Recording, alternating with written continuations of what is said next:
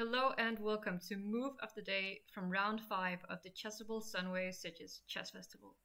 Today we're looking at how to convert a winning advantage, and I think you should pause this video and see if you can find out how GM Gawain Jones found a winning move in this position. So now that you're back, let's take a look at it. In this position, pawns are even, but black has a knight and a bishop against a rook in this endgame, and it should be winning.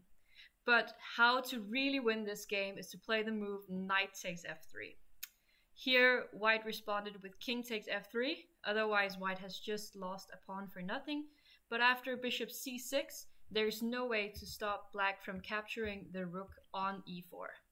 King e3, bishop takes e4, king takes e4, king e6, and this was a losing pawn in game, so white resigned. I hope that you liked this video, and I hope to see you for more Move of the Day from the ChessAble Sunway Sitges Chess Festival.